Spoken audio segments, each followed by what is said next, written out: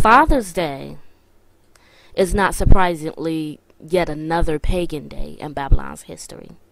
Babylon being these United States of America.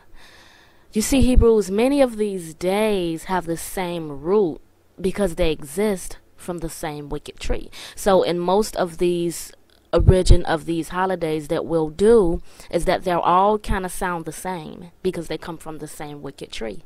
And we know that from Yah's word that he tells us that a wicked tree cannot bear righteous fruit and vice versa.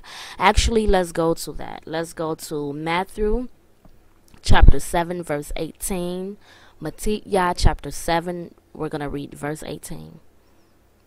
A good tree is unable to yield wicked fruit, and a rotten tree to yield good fruit. So you see, Hebrews, anything of this world, be it a holiday or whatever day the world finds joy in celebrating, it's not good because this world, Satan's world, the matrix if you will, is wicked and therefore it cannot do any good. So we're not surprised to find out that Father's Day, a day of this world, is a pagan day. It was originally called the Sky Father's Day, part of the week's celebrations leading up to the summer solstice. Now, a solstice is the longest or shortest day. So either of the times when the sun is farthest from the equator, on or about June 21st or December 21st, because remember, these people of today are sun worshippers. That's what makes these holidays pagan. Pagan meaning the worship of the sun. So in all of these lessons about holidays, you can be sure that they'll have one thing in common: the secret worship of the sun. And just like with anything, we see that they've just changed the name once again for reasons of deception.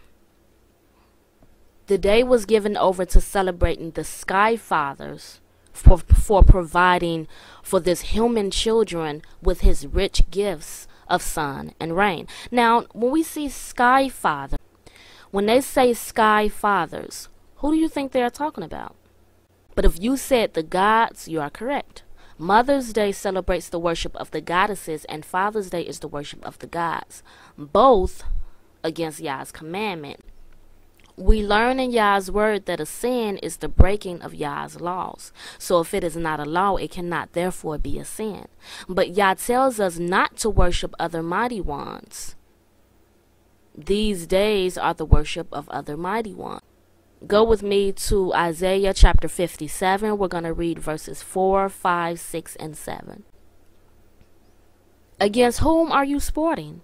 Against whom do you make a wide mouth and stick out the tongue?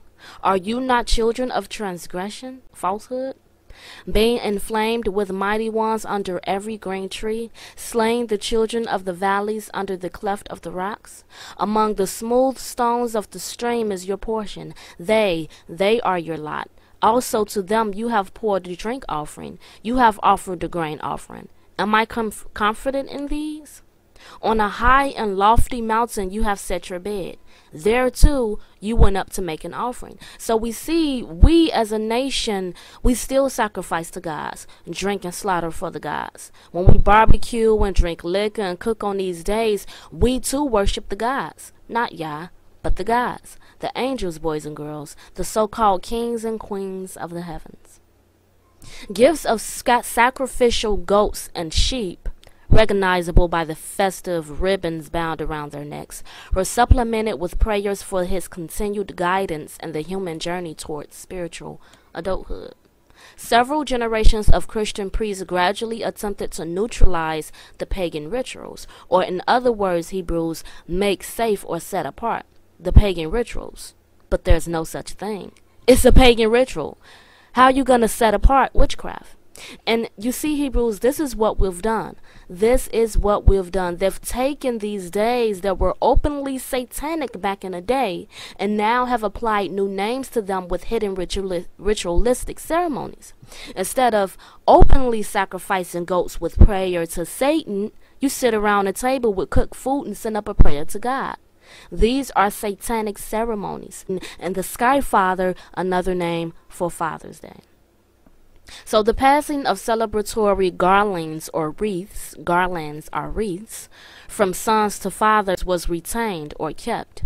So they kept this part, little Hebrews, and re-emphasized as the central act of the great Sky Father celebration rather than the sacrifices and prayers. As part of this reinterpretation, the practice of tying ribbons was moved from the animals to the fathers and appears to be recognizably the origin of the custom of giving tithes on Father's Day. So they used to tie ribbons around the necks of animals, little Hebrews, that they would sacrifice, that they would go and kill and pray up to the gods. But now today, so as to hide its satanic origin, neckties are tied around the necks of fathers. You know, we know a lot of people give their fathers neckties for Father's Day. So I'm wondering, does this mean that the father who participates in this day is participating in sort of a self-sacrifice?